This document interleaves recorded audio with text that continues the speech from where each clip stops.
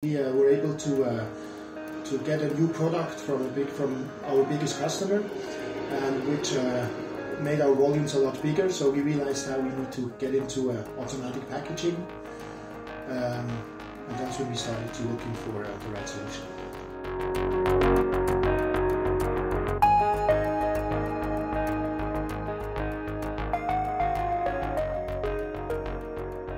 We are a food manufacturer, we call it in German, which means we make very high quality product, not very high volumes, but very high quality products, very fresh ingredients.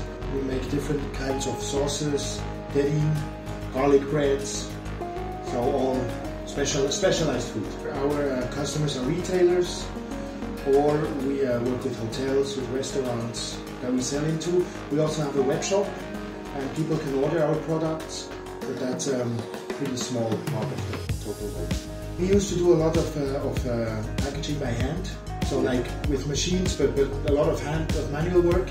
Quite clear to us that we don't need a very high volume machine, because we pack 17 different products with this machine into the same containers. So we knew we needed something where we have a lot of flexibility. So we needed a machine that is easy to clean, very flexible, the best of both worlds. It's a very compact machine, and also the company started here. Actually, it was started as a catering company, and then the whole production part grew.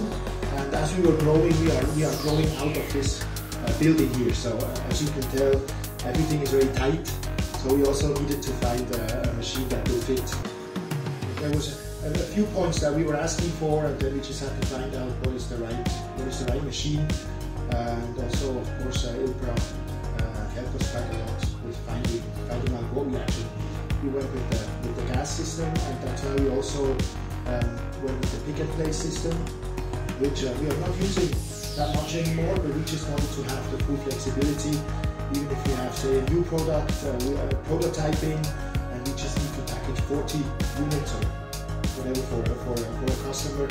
So we have all the flexibility of going from very low to very high volume with the same packaging format.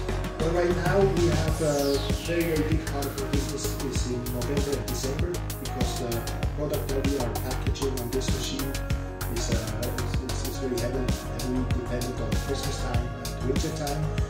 And for the future we are looking to get new products in that we can produce, especially in the summer, where our production numbers are quite low at the moment. But we will always stay in the niche of very high quality and specific products. So we will not be a big industrial. In the beginning of this year, we had people come here, explain everything, go into details, and in the meanwhile the machines are great. It works perfectly. We had a bad start, but that is not. That was just due to the whole situation. At the moment, this is for us perfect. We have a new product that we are working on, that we might be producing, which is a different consistency. We are hoping that we can use the same machine to package it, but we will see.